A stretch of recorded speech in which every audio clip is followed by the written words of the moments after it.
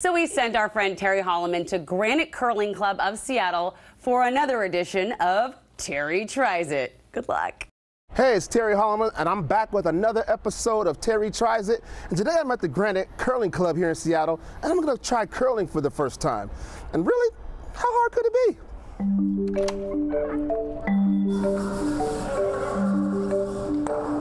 I'm here today with Chad Johnson, and he's going to show me how to curl. And so I got a couple of questions before we get started, Chad. Please. First and foremost, what is the objective of curling?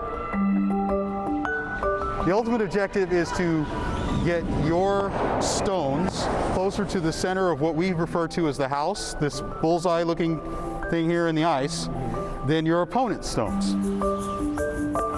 I think I've heard enough for me to get started. You know, I spent a lot of time in my childhood in Canada, so I think I should just get this kind of by osmosis. But I'm gonna sit across from you. You gonna throw the stones at me? I'm gonna throw some stones at you. And when you release it, you're gonna release it at 12. Okay. Okay?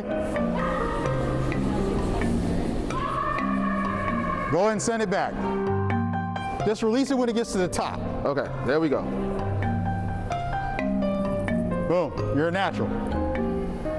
Now if you do that over a longer sheet, you'll see it start to curl. Curl up. And that's why they call it curling. And one of the things that makes it so fun is it's a game that you don't have to have a full team to come and play. You give yourself a little up, and go. We have a huge spike in interest right around the Olympics because, let's face it, we all get to sit and watch the most amazing curling in the world happening during the Olympics. Come on out. Oops. All right. How I keep losing my shoe? Hey, you'll get it. You'll get it. So it's great because everybody thinks, oh, I can do that. And then they come out and they try it and they're like, oh, hey, this game's a little harder than it looks. Ready? There it is. There it is. There it is. Oh. You want to try it with a stone? Yeah, let's do it. Go ahead and let it go. There you go. Let's see how it goes. No, not yet. No, it's all there. It's closed. All there. Yep. Yep. Yep.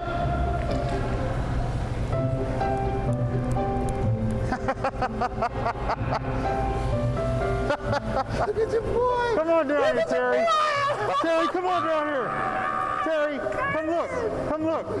Your first throw. Look at this. First throw, put it on the lid. That's what's up, man. Where's my sweet face? Left a little bit short. No, that's okay though. That gives us room to improve. Exactly. Now, there's been a big push recently to increase the diversity in curling. I know there's not a lot of diversity in it. It traditionally hasn't been. What have you seen and what have you guys been doing to increase that? I don't know when to start sweeping. Curling originally started in Scotland, and there's not a lot of diverse options for folks to get into curling. And what we've tried to do at the national level is just to raise awareness. Got to sweep, Terry. Come on, Terry. It doesn't matter who you are or your ability or what you look like. We want to be inclusive to all. So we're trying different initiatives around LGBT. We're trying to create a warm and opening space for BIPOC communities, and we just want folks to feel welcome and want to be here to curl. That sweeping is to help keep it online for just a little bit longer. Okay. Sometimes that sweeping is to help it curl a little bit more because it's not curling as much as you need it to. Again, the objective to get it to a particular spot on the ice. So this is like super long range shuffleboard with ice and extra people. Yes, and if you ever say that to a curling person and they don't cringe inside.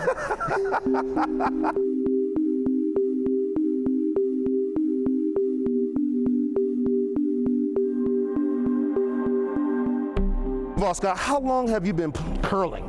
5 years now. I'm a veteran, and we were at a winter clinic, and they actually had the coaches from the Paralympic team there. One of the coaches asked me as I was curling what club I belonged to because I was doing really well.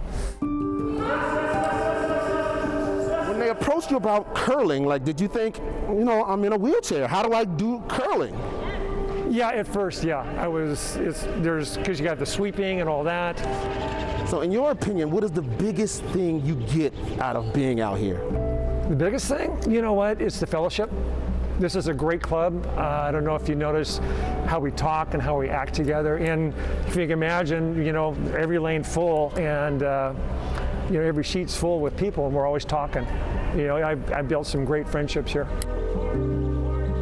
All right, we had an incredible day here curling at Granite Curling Club here in Seattle. I want to thank my friend Chad Johnson for teaching me how to do this. This was so much fun, man. A lot of exercise, a lot of skill involved, a lot harder than I thought, but I think everybody out there should come try curling at least once and come here to Granite in Seattle. Oh, Terry did so good. How about Terry on his first rock? I mean, I'm not surprised. The man is pretty talented. And by the way, that club, very humble, they've won more U.S. national championships than any other club. Wow. So they're very humble, but I think that one person said when they said fellowship is why that sport is so great. It is so true. It's great people at the Granite Curling Club. I love it because you spent time there. Yeah. Oh, that's so cool.